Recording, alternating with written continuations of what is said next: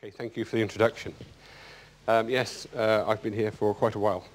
And this presentation owes a lot of thanks to a number of people, especially research students and postdocs, and my sort of mentor in a way, Judith Millage, who amassed a collection of diamonds which are present at UCL, which enable us to study natural diamonds.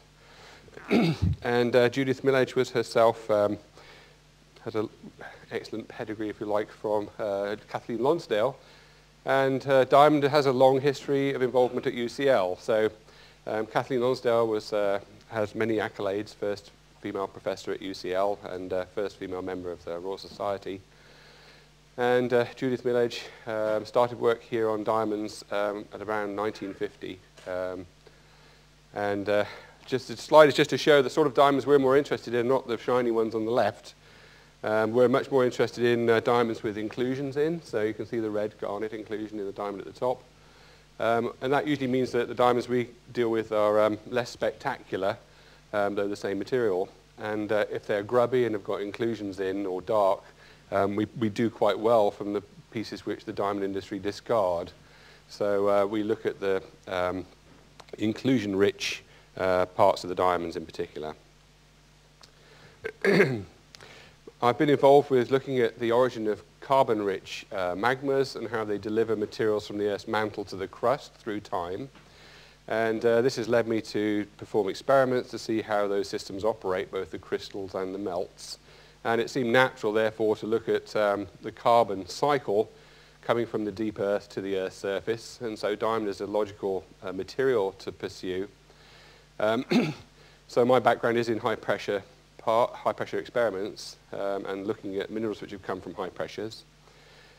So by way of introduction, it wasn't until 1950s that diamond was grown and confirmed to be grown under high pressure, high temperature conditions, although there were some earlier experiments in the previous century which reported to have made diamonds by high pressure and high temperature.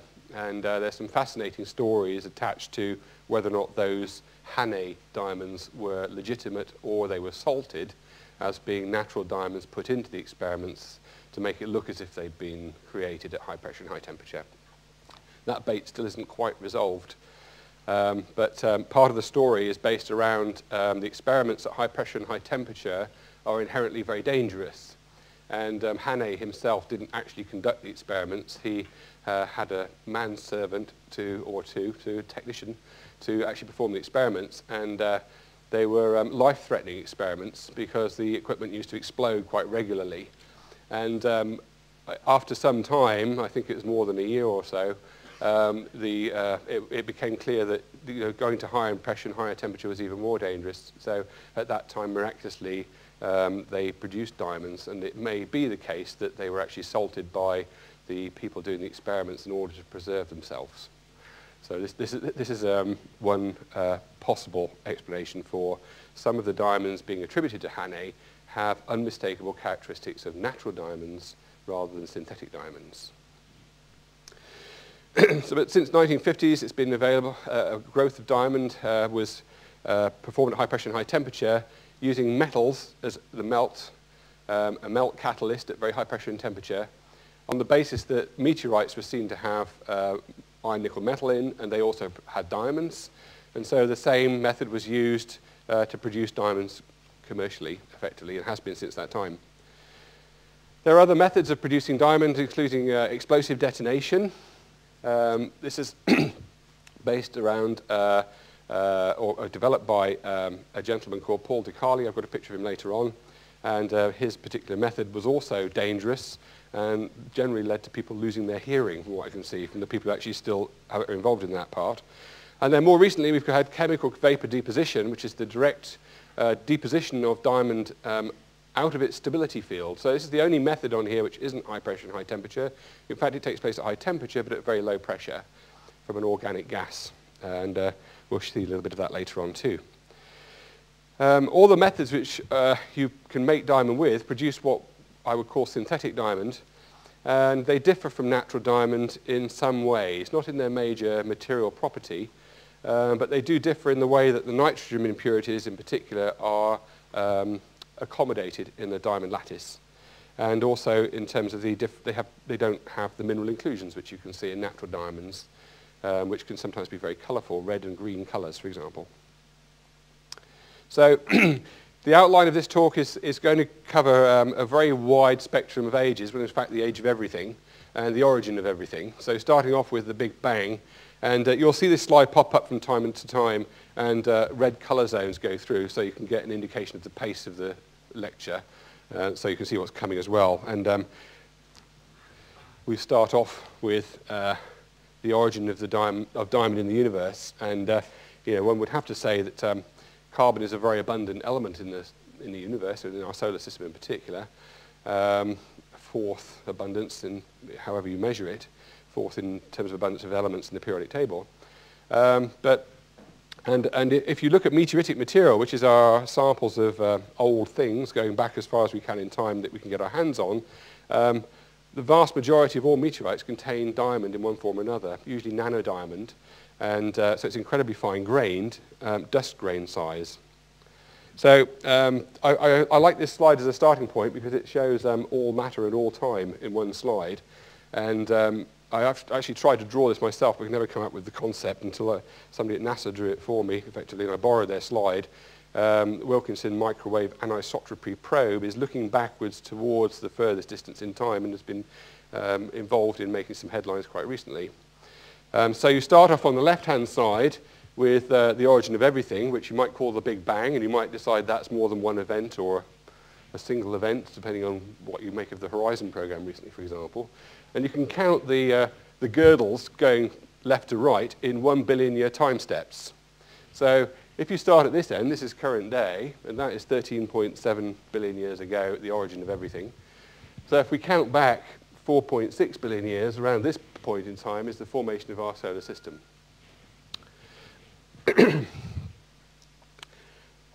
And this is an example of what we see if you are able to image nanodiamonds in chondritic meteorites, for example. So this scale bar on the bottom left-hand part here is 5 by 1 nanometers, and you can pick out some crystalline structures. The bright spots in here effectively are locations of diamond-like structures in what can be retrieved as nanodiamond. The Open University have become masters at collecting nanodiamonds from meteorites. It took them, I think, more than 10 years before they could actually analyze them properly. And I was told, I don't think totally flippantly, but they realized the first 9 years they'd been filtering everything and then eventually throwing the last part down the sink. So it was you couldn't actually realize where the nanodiamond was residing when you dissolve everything else in your sample. So basically you just use acid digestion. But now they're able to subdivide nanodiamonds into different types. So we start off with early formation of dust, and we're not quite sure how that happens, but diamond is associated with the earliest products that we have record for. And on the right-hand side here is a phase diagram, so pressure going across to the right and temperature going up vertically in thousands of degrees, and pressure across here in gigapascals, 10, 20 gigapascals. If you went further to the right, the core mantle boundary, which is sort of halfway into the Earth, if you like, would be at 135 gigapascals pressure, just to give you an idea. And I've put some other, well, actually another slide, sorry. This shows the stability field for diamond, here labeled as cubic diamond, and then graphite on the left-hand side. So the conversion from graphite to diamond, it follows this nearly straight line, which is inclined as a function of pressure and temperature, and was first derived by a scientist called Bundy. And so this line here is the reaction or stability curve between graphite and diamond. Materials which are any form of carbon should crystallize as diamond on the right of that line and form graphite on the left of that line. If you then know that the geotherm in the Earth, which is the increase in temperature with pressure as you go down in the Earth, follows this curve, you'll realize that the vast majority of that sits in the diamond field. So you cannot make graphite stable inside the Earth because it's too high a pressure for the given temperature. The only part of this diagram which is possibly wrong is this curve here between diamond and liquid, which gives the impression that if you go towards the core mantle boundary, carbon-based materials like diamond would become a liquid at the core mantle boundary. That curve actually goes the other way. so that as you go towards is now thought to go the other way, theoretically, so that diamond actually becomes more stable as you go to the right in this diagram for any temperature rather than getting less stable. And what this diagram effectively shows is, and what we know, is that the diamond itself would be stable to pressures more than twice the pressure and temperature at the center of the Earth, which is, means that once you effectively have made diamond, it's very difficult to get rid of it. So even a interplanetary collision between two planets of bodies the size of the Earth, you might cause all the silicate material on the outside to remelt, but you could not actually get rid of the diamond that was there previously. So that's my basis for understanding diamond and its stability. If you, this diagram contains a lot of information. I'm sorry, but you can look at it at several different levels. Here's an image of the diamond structure. You'll see that crop up on another side. On the bottom, you'll see a familiar form of diamond. Of course, you'd all like to have one that size.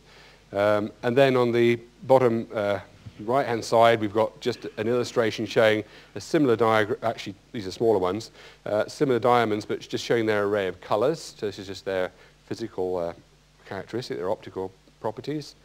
The two blue diamonds here have been sectioned, which in itself is challenging because you have to go to some lengths to polish diamond to a flat face. And they are illuminated under cathode luminescence. And this particular technique is very powerful for showing textures inside diamond, which in ordinary light would be completely transparent or not visible. And it's a non-destructive technique, so you can apply it to the exterior of stones and still see these textures, which look more or less like growth rings in a tree. And that is more or less how they're interpreted. So these concentric zones here echo the shapes or the crystal growth faces of diamond, which is showing an octahedral symmetry here in the center, and then the exterior of the diamond is more rounded. But you'll also notice that the different shades of blue, there are some high spots which are brighter, and then the shades of blue themselves generally correspond to different intensities or different contents of nitrogen in the diamond. So diamonds are actually close to being a pure material, but they contain naturally nitrogen within them as well. And they're classified into two main types of material. They're classified into diamond with measurable nitrogen, which means more than effectively about 80 to 100 parts per million, and that goes up to about 2,000 to 3,000 parts per million, occasionally more. Or they're classified as diamonds without detectable nitrogen, which actually doesn't mean they haven't got any, it just means that we can't detect it. So those are diamonds with sub 80 parts per million nitrogen. So we can start straight away by saying that diamond is almost all carbon, but there is a little bit of other material in it as well. And some of these colors are generated by occasional impurities or strain and other features too. But one or two of the colors can be generated by very small amounts of other impurities. The image on the left here is a black and white image of a cathode luminescence generated view. So here we're seeing a cubic shape, more of a diamond. And the bottom left-hand image here is a very, very strange black diamond called carbonado, which we'll return to briefly at the end, which has got a melted surface to all intents and purposes and unknown origin.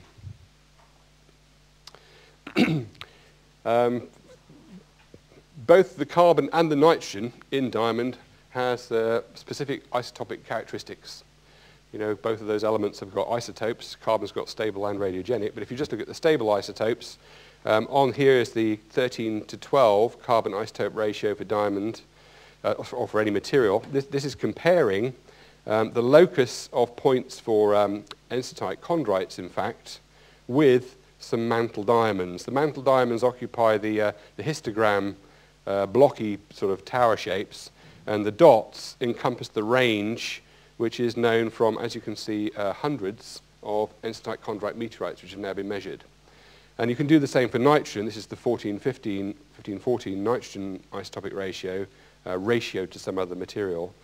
So we get this strange per mil notation. And the terrestrial value for nitrogen in the mantle lies a little bit to the right. I think you can see that even for the diamond, compared with the peak for chondritic meteorites. So they don't quite match up, but they're not a long way off. So to a first approximation, you could actually say that diamond is made from carbon and nitrogen, which are both more or less identical to what you can find in meteorites. And this last part showing the nitrogen story is that because diamonds are transparent, you can use spectroscopy very efficiently to look at vibrations in the lattice of the diamond and understand what other components there are in diamond apart from just carbon. And if we use infrared spectroscopy, you can look in this region. These peaks here are for different types of nitrogen in the diamond structure. This is a diamond response, self-absorption, if you like. And these peaks are very rarely seen, but they're put on here to indicate where they would occur. These are 2 peaks for hydrogen or water in the diamond structure too, which you can also find. Not common, but definitely occurs in some diamonds. So we can use these features, the shapes of these peaks and their widths can either be totally absent. If you've got a type of diamond which has no nitrogen in it at all, then these peaks will be simply completely absent. And obviously the height of the peak increases with the proportion of nitrogen that's in the diamond. So you can use those peaks to tell you not only how much nitrogen is there, but also what state it's in inside the diamond structure. If we turn to some synthetic diamonds, the little code down here is to show we're producing exactly the same material. It has the same hardness, the same physical properties as natural diamond. But when you look at them, they have often got a yellowish color. This is one particular type of synthetic diamond. The diamond's made in association with metal melts. They can even have enough iron or nickel in them that you can attract them with a magnet, so you can be quite sure they're not normal natural diamond. The yellowish color is dominant as well. And we spend our time, I should say, at UCL not trying to grow diamonds to sell. Perhaps that might change in the future. but we actually just are interested in the conditions under which they can grow. So for us, normally what we start with is more like the image on the right-hand side here. This is a sequence showing material which is firstly prepared as a flat substrate. It's then introduced to some experimental condition, and what we look for are precipitate growths on that surface to give us an indication that we've entered the stable phase for precipitation of diamond, for example, as opposed to whatever was in the starting material. In this case, it was graphite in some mixture. So these are experiments conducted at pressures of 5 to 10 gigapascals and about 1,500 degrees centigrade, typically. And you can grow diamond from a lot of things, and you can grow it very fast. So in our experiments up to 20 gigapascals pressure, we can produce these sorts of textures in seconds, in fact. Diamond growth is extraordinarily fast as soon as you get the right conditions. So this gives us a little bit of a conundrum, because how do we then compare our very rapid growth in the laboratory with what must take a very long period of time, perhaps, in natural systems? So here we are growing diamond in the laboratory then, focusing on that part. And just to recap the 3 methods which I very briefly touched on at the start, which can grow diamonds. The high pressure, high temperature form is the dominant form which we think a diamond has grown in nature. There are just some ideas on the left here to try and get your thinking about what the equivalence in pressure is. Most people are familiar with temperature, because that's the thing you encounter every day, but they're not so familiar with pressure. And pressure is actually nothing at all extraordinary. It's just a condition you apply to your sample, from my point of view. But yes, you do have to be careful. Usually in our situations, unloading is dangerous, loading is dangerous. So here's some equivalents to think about. Something like 150 kilometers vertical pile of rock sitting on area for area would give you the same equivalent pressure. And we have to contain this usually in a volume of about 1 millimeter cubed for a few hours. So in fact, this is actually relatively straightforward to do. Focusing your pressure using the stiletto heel approach. We use an assembly of anvils. made of tungsten carbide, which is very hard. And then our experimental materials in the center. It has electrical leads leading in and out, and there are ceramics in here which act as insulators, and also then a furnace inside the whole pressure structure, a tiny furnace inside again, which is your sample. And the pressure is applied by just a very large uniaxial press on the outside. So that in one form or another is how we can grow diamond in the laboratory by high pressure, high temperature synthesis, and it replicates to a first order how we think diamond has grown in nature. A lot of synthetic diamond uses a catalyst which we don't think happens in nature, metals, but there are details that are different between the nitrogen isotopes, but the nitrogen bonding, in the diamond. The other method which I mentioned is by Paul DeCarli. Paul DeCarli is an elderly gentleman now, been involved a lot of his life with verification of nuclear test bans, and lots of his work was not published because it was obviously secret in the USA. But during that time he actually did a lot of work on problems of scientific interest, and his method of producing diamond is very widely recognized.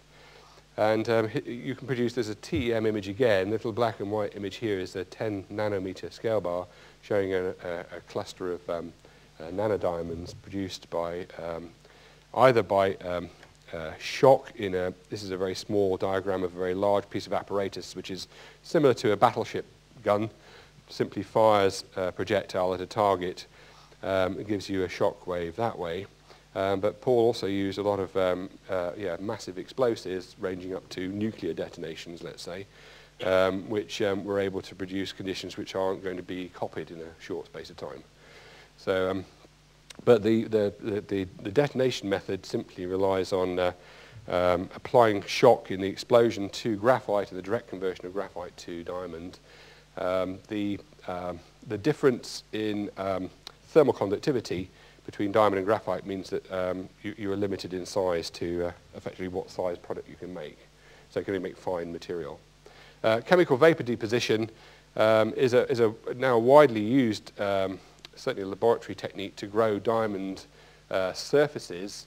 You can precipitate them onto other material surfaces as coatings.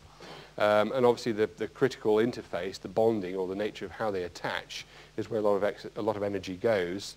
But you can also, if you keep precipitating the diamond from vapor, and there's a little schematic here which is it describes it precipitating as a condensate like frost on a car windshield, where it's not quite the same. There's a lot of much higher temperature involved and some control of the organic gas that goes in, but the organic gas containing carbon is the source of carbon which is deposited as diamond, completely out of its stability field, so this is a low pressure phenomenon. You can produce, here shows some circular plates of diamond up to a few centimeters across, but only a few millimeters in thickness. If you keep using the same technique, and actually sometimes they have to be reground in between to remove defects, but you can gradually produce larger diamonds, so it is possible to get, if you like, some flattish shape of synthetic diamond grown by this method, which have got more three-dimensional shape. And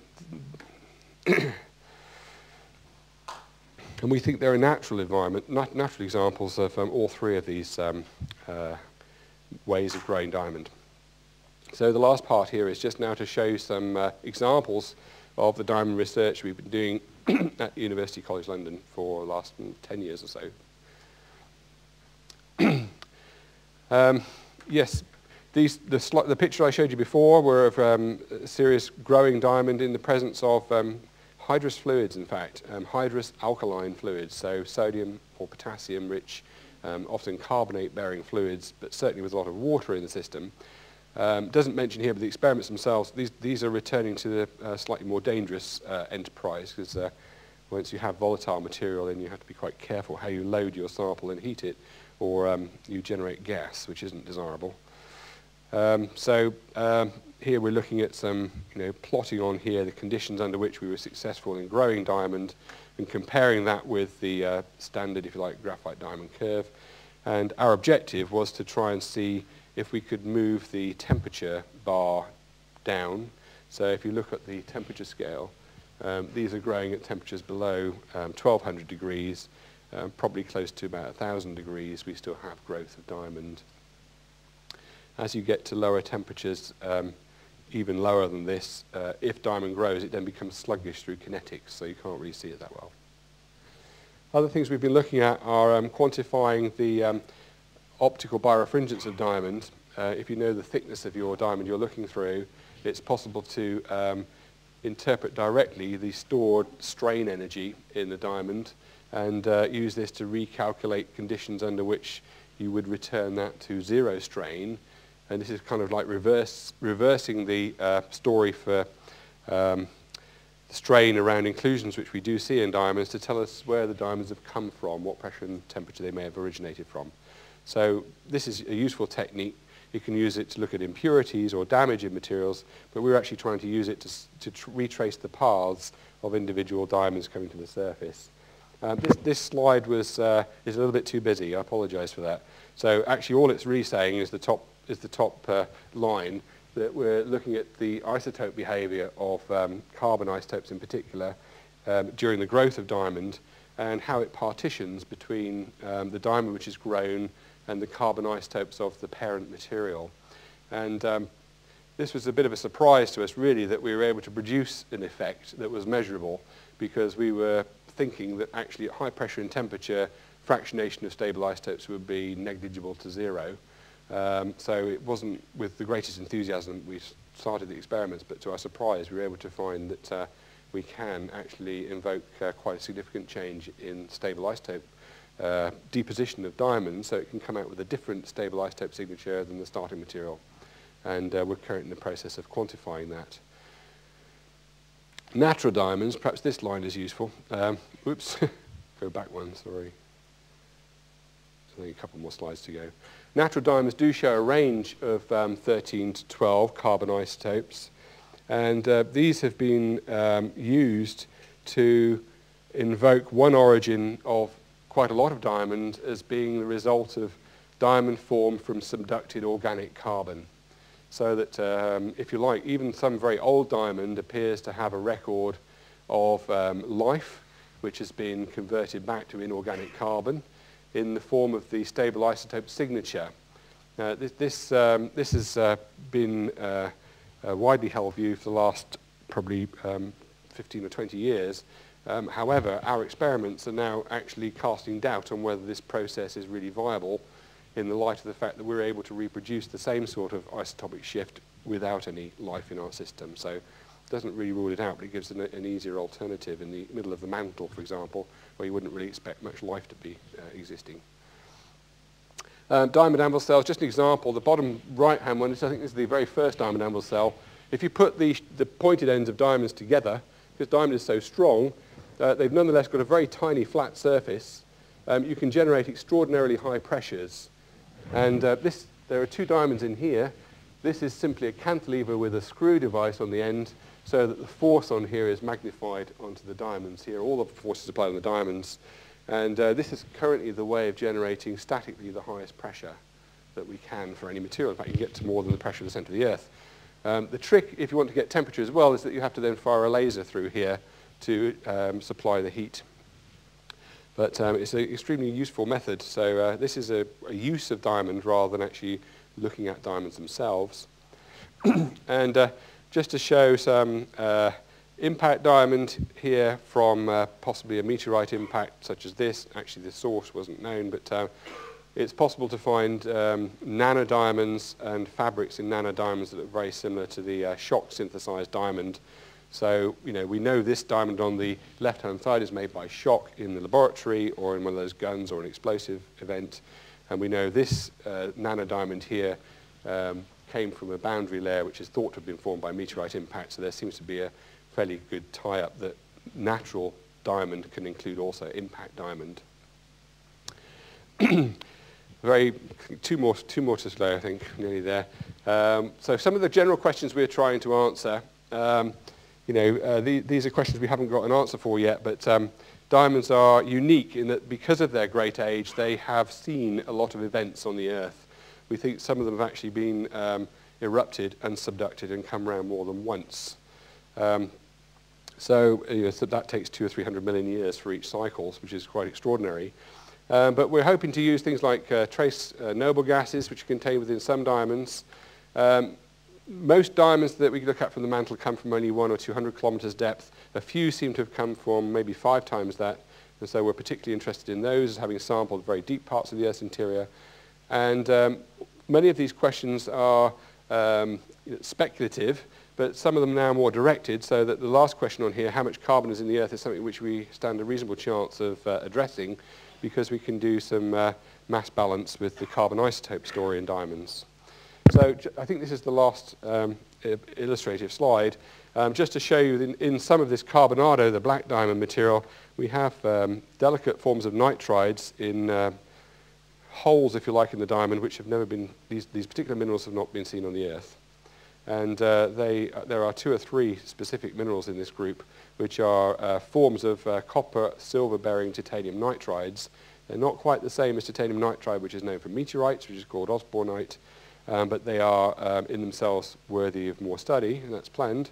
And the group of carbonados, just to show you, not all carbonados look the same. So those 2 materials are both called carbonado. One looks like a sintered piece of grey road tarmac or something, I don't know. And the other ones have got a melted surface on the outside. So actually carbonados are not well known. I think I should start with that. Probably what we're looking at here is a subgroup of carbonado that's in itself extremely rare. So this has been conjectured, these group of materials have been conjectured to come from supernova events as being extraterrestrial, or from breakup, therefore, of an asteroid. And there are lots of arguments. You can read why that may or may not be true. And I've put the counter-argument on here that others think they're entirely terrestrial. So the jury's out on those, but that's some of the most interesting materials. So finally, the conclusions. I hope I've shown you quite a few different views of diamond, and that it's got a lot of potential for study still in the future. Some of the major conclusions are, once made, it's very hard to destroy. Of course, you can react it with oxygen quite readily. It burns as a rather expensive fuel if you want to go that way. But even in planetary collisions, therefore, it's very, very difficult to get rid of diamond. So there is genuinely the prospect that some diamond may be older than the Earth. And because it's so old, it may record significant ancient events, such as perhaps the evolution of atmospheres. And we're hoping in some combination of noble gases and looking at the nitrogen, there might still be trapped within diamonds some information related to the formation of the Earth's atmosphere, for example. Okay, that's it. Thank you.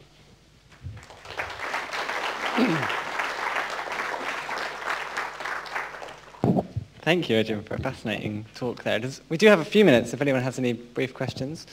If you do have a question, please wait for one of our roving microphones to reach you, because this lecture is being streamed for the internet, and people on the internet won't be able to hear you without a mic.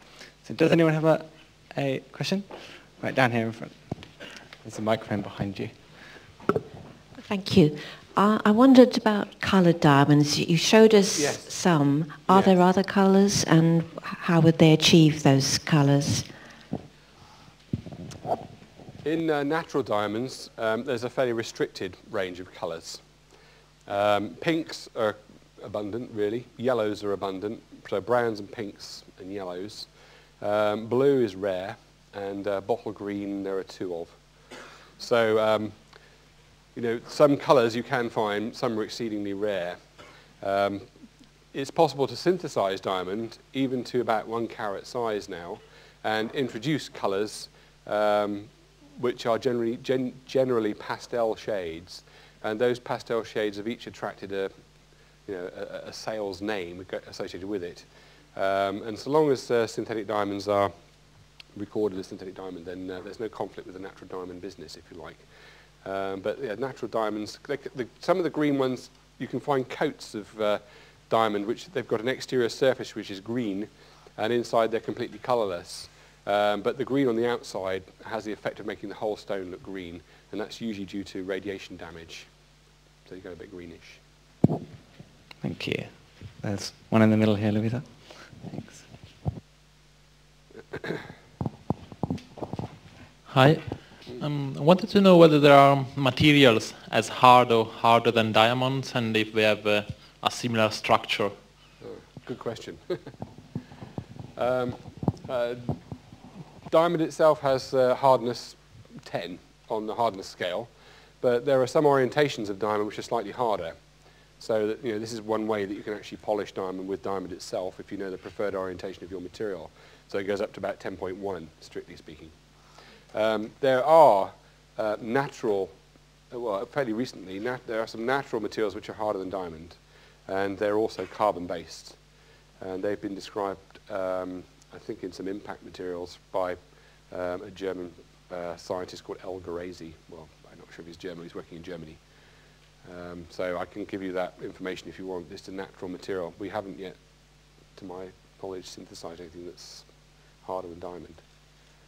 You can have composite material which behaves harder than single crystal diamond, simply because it doesn't have, natural diamond has a cleavage, so that commercially most diamond which you find is polished on all surfaces except one. One little surface is broken because it's too hard to polish.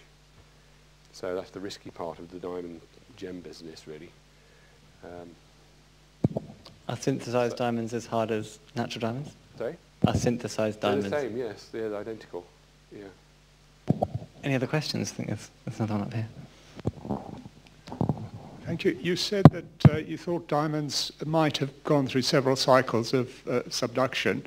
Are there changes in the properties of these diamonds during this subduction process in terms of impurities or faults?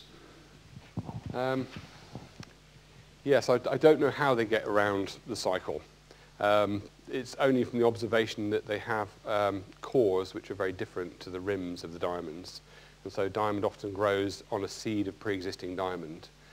And it's based on the model that, if the carbon isotopes are telling us that they've been subducted, then we have such cores and possible rims which are not subducted. So that's all we know. It's not really proven they've gone around this cycle more than one time, but theoretically it's entirely possible. The oldest diamond we have here is, I think, nearly 3 billion years old, 2.9 billion years old.